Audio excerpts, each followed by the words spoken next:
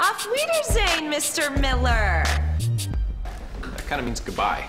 Oh. So wait, what's this whole emergency? Okay, so there's this German guy that I'm trying to woo. Thank you. And I know you know all about German cinema. This doesn't sound remotely like an emergency, Ella. The real emergency's happening at our building right now. What happened?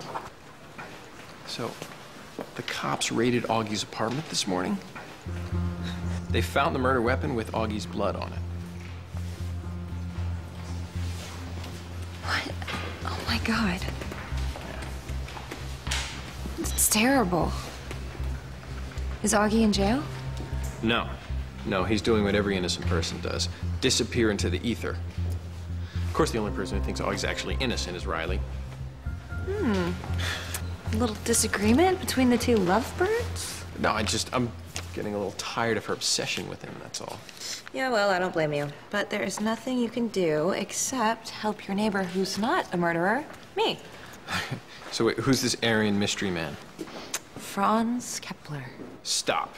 We're having lunch with him at Cole in 45 minutes. Franz Kepler, he just won the Palme d'Or. He totally revitalized European cinema. Wait, oh, Elle, if this is a joke, it's cruel by even your standards. No, there's no joke.